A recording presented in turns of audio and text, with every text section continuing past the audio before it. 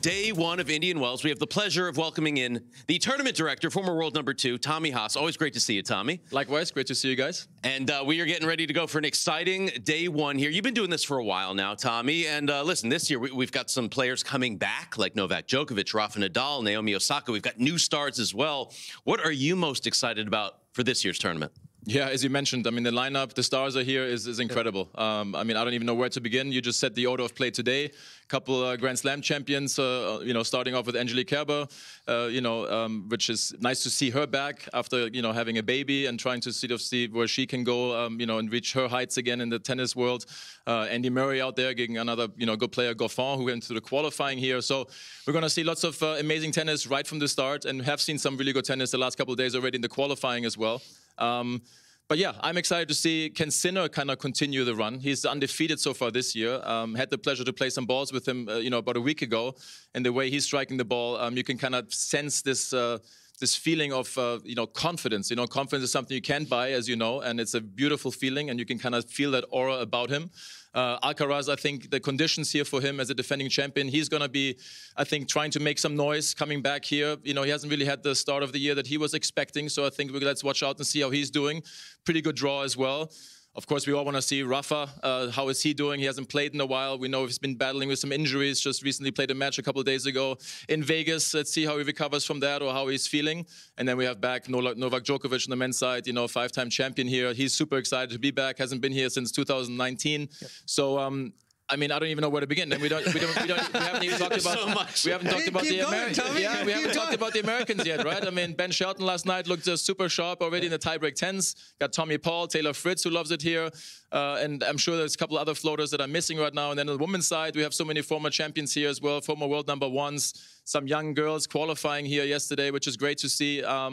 So even on that side, it's like, who do you pick? Got to go with Swiatek, who's done well here, Zabalenka, who's having a great start, Rybakina, who's a defending champion. Yep. I don't know. You tell me. You guys are the experts. Well, I mean, listen, Tommy, you got all these great big names here. You're still hitting the ball pretty good. What about a little wild card maybe? You and Yannick? What do you think? I don't love doubles that much, and I would love to still play a little bit in the singles, but we would have to change the rules. I feel like that striking the ball, he's kind enough to hit it up the middle against me here.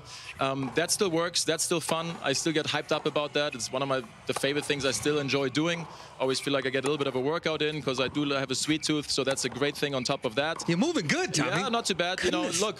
I think if you give me about 4 weeks, a good physio, the right, hitting possibilities, and we play one set, I don't know. I think I can still hang pretty good, and but I'm not getting any younger, so it would have to be sooner than later. Look, Tommy, you see some beautiful rallies between you guys there, and look, there's been a lot of tweets on social media. The balls can get big here with the rough courts, so you'll get some really long, entertaining rallies from these sensational athletes. Was that a conscious decision to sort of try to have longer points here? I don't think it's a conscious decision, to be honest. I mean, it's been the same ball for many, many, many years. You're always going to have some people that enjoy the ball, that don't enjoy the ball. There's been speculation of what the ATP or WTA should be doing, long term, maybe have one ball for the entire year. For us, what's most important is that we find a quality ball, right? And Penn assures us that they're giving us the best quality ball that they have. I actually come out here quite a lot to try and test balls, test the speed of the court. Court's faster than it was last year, I can tell you that. And when the balls are really new, and as you know, a little bit of altitude, the ball really goes through the air faster here too, so it's actually quite fast. And then, of course, the court's a little bit gritty, so when you have these longer rallies, the ball puffs up a little bit. Not sure if they're using the same material over in Taiwan where they make the balls or not. Haven't gone there yet to check it out. But it's a little bit hit or miss. I mean, some players, you'd be surprised, love the ball. Some players obviously will say something. And when you're a player, I'm a former player, you're always going to find something to complain about. I will protect a little bit. I think Francis Tiafoe, who said tennis is maybe one of the toughest sports, if not the toughest sport. And I think one of the things people don't realize is, they just are coming from Dubai, maybe from Acapulco. Now they're in Indian Wells. It plays different every week. They go to Miami, then they go to Europe. You play on clay. Of course, we're so lucky to be here in tennis paradise. We have this amazing weather, so nothing to worry about there. Maybe a little shade, depending what time you play. Yep. But those are all little things, details you have to worry about all the time. Do I play at 12 o'clock? Do I play at 4 o'clock? Maybe 8 p.m. Once the sun sets, it's cooler. Ball reacts differently to that, so you have to adjust. And you can complain all you want, but the best thing to do is at least figure it out, find a solution. Yeah, that's tennis, right? You got to problem solve the entire way. Great intel, by the way. Court's playing a little faster this year. We saw that beautiful one-handed backhand when you're hitting with Yannick Sinner. You're part of that original one-handed backhand boys band, right? Back in the day. Yeah. We now have, for the first time in history, no one-handers in the top 10. What was your reaction to that? It's sad. No, it is sad. I think we were just having a conversation last night. I was watching with Radek Stepanek, Tomas Berdych, and Ivan Lubicic, actually, the tiebreak 10s. And we were talking about the one-handed backhands. And then we would go back in the rankings when they first came out, I think in 72 or 73, we were thinking, wait, there must have been like more one-handers, right? I think back in like the 40s, 50s, 60s, 70s, there was only one-handers. And then I think Jimmy Connors was maybe like one of the first, and then Bjorn Borg, and then they kind of changed it up. And here we are in this time where, you don't see one-handed back in the top 10 in the men's tennis. That's not okay. I think we need to, sign a petition and make sure that all around the world that at least a couple kids that are playing the sport have to play with a one-handed backhand. But no, it's just probably a phase. Tsitsipas will be in the top 10, I think, at some point again. I think he's looking good. He's eager to get back there. Dimitrov is sort of, not far away. But, another discussion to be had at some point. The argument is a two-handed easier or better than a one-handed backhand? And, obviously, my answer. But it's a shot that helps a lot, especially in the return and playing big, powerful tennis with the two hands. Well, look, it certainly does help on the return, but style points are style points. And Tommy, when you were flicking that thing, that was a beautiful backhand that you had. So today, is there anyone that can maybe match up on the style on the one-handed backhand? Maybe a Musetti, Shapovalov? What do we think?